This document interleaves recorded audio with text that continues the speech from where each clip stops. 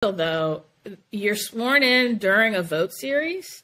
So the entire Congress is there with, my kids, only children are allowed, non-members, only children. My husband and my mom and my family had to sit in the gallery. My mom was very salty about that.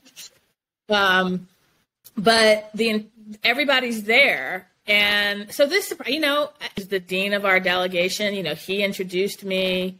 I got a standing ovation, and I could see, Marjorie Taylor Greene stood up. So I guess that was probably a surprise.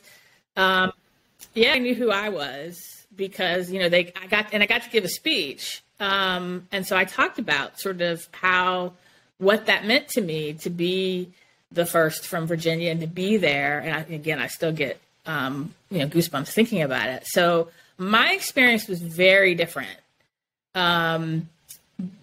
But I wouldn't trade it for anything.